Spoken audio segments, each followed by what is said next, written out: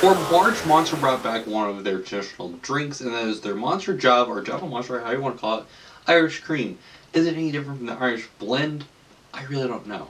I didn't even think about there being a difference between the Irish Blend. I didn't even remember seeing it. Maybe they renamed it. Maybe it's different. I really don't know. I haven't had a good Monster coffee. I feel like I mean, it won't be in for like a couple more months, but I have recently completed the Monster retrospective. It is finished. Everything is cut, edited, ready to go. Should I do the Monster coffee line? Should that be the next one? Like, not do any more. Take a break. Last video comes out. Start it again. Should I? Like, I don't know. Let me know in the comments. Also, where there. So leave a like and subscribe to the channel. Crap, we're supposed to shake these, aren't they?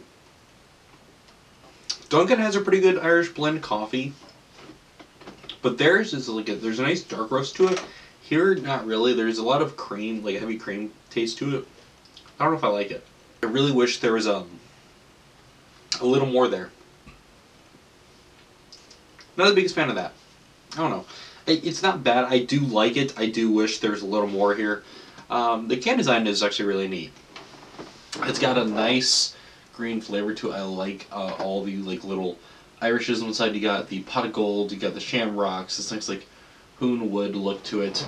On the other side, the skull of a leprechaun. Not the leprechaun, a leprechaun. Really fun design. Definitely would recommend it just for the can design alone.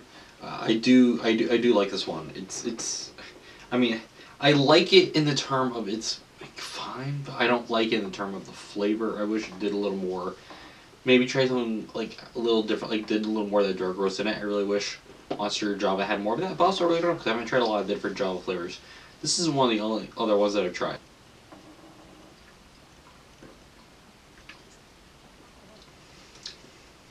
I don't know if it's fine.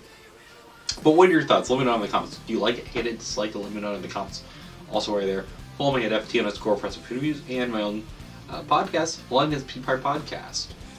We have a new episode talking with you guys from Soma Games, which is really fun. You guys are making like Redwall games. Really excited for that. So stay tuned for that. Guys, have a day.